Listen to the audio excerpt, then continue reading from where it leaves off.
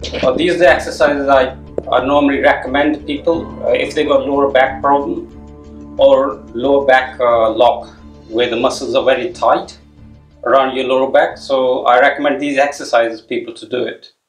And if you practice them regularly, I can guarantee you that your lower back will not get locked, and you shouldn't have a lower back problem. Yeah, you have to do it in the beginning, not when you have a lower back. Okay, some people they got too much pain, and then they can't do these exercises. So I recommend before, if you practice them maybe 2-3 times a week, your back should not be locked, and it should stay supple enough to so you don't get back problems. Yeah. So from here, so first one, these exercises from here to here. So you can hold it there, or you can hold it here. Doesn't matter. Yeah, you can hold it there, and you can bounce a little bit as well if you can. But if you want to hold it there, you just have to see your level and practice like that. Yeah. So you can hold it 1 minute, 2 minutes, 3 minutes, 4 minutes, 5 minutes until you feel a stretch in your lower back erector muscles and so on. So that's number one. Very good exercise. And then second exercise, you bring your feet in and then you stretch forward again. This involves your side of the muscles, your QL muscles, to stretch, which holds your spine and your hip bone.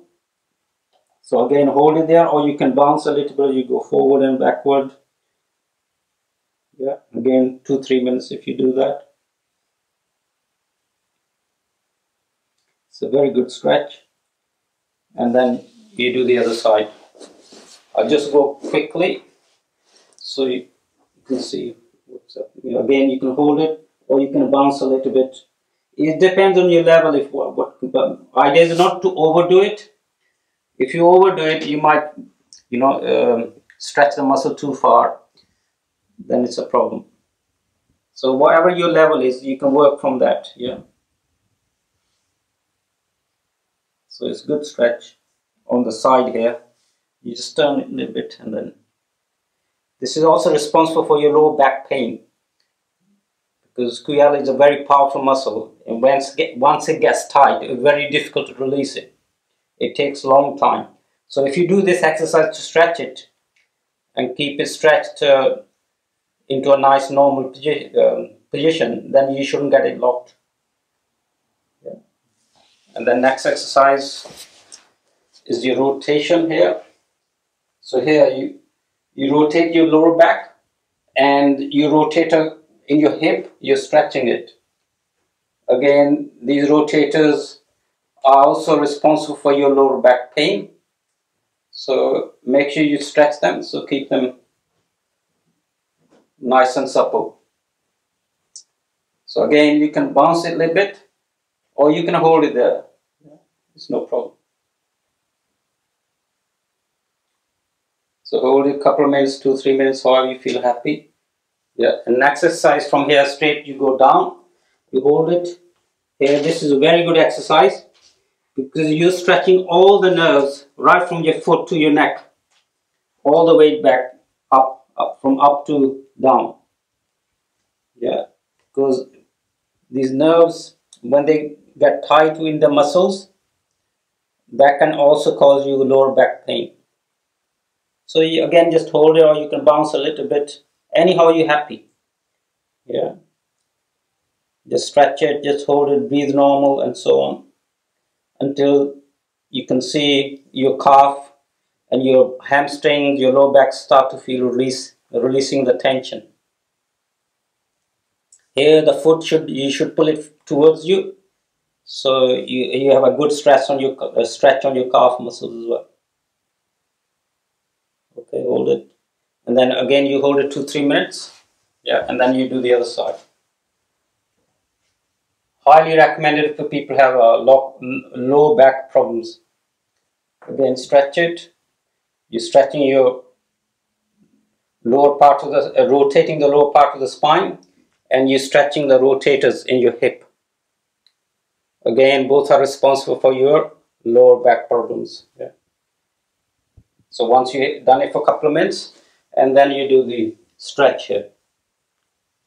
Here, make sure your foot you're pulling towards you.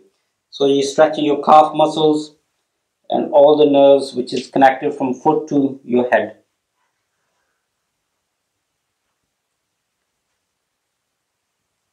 You can bounce a little bit, you know, or you can hold it, depending on your level, whatever you can do it, yeah. So this is a good stretch. Another easy stretch from here you can do is hold it like this, where you stretch all your rotators, yeah. But if you can, the next exercise, if you can do it this way, which is much better.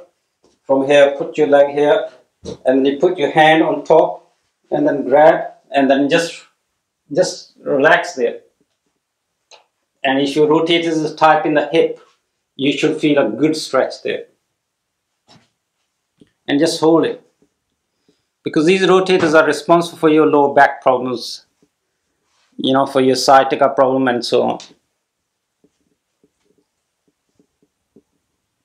Very good stretches, these things, yeah, these exercises.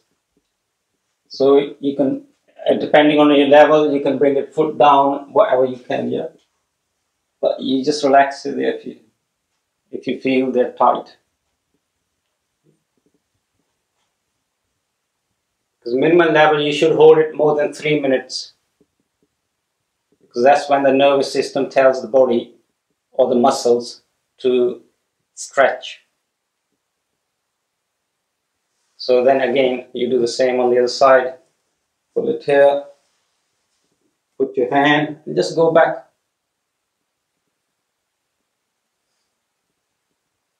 And just stay there, yeah. Feel the stretch.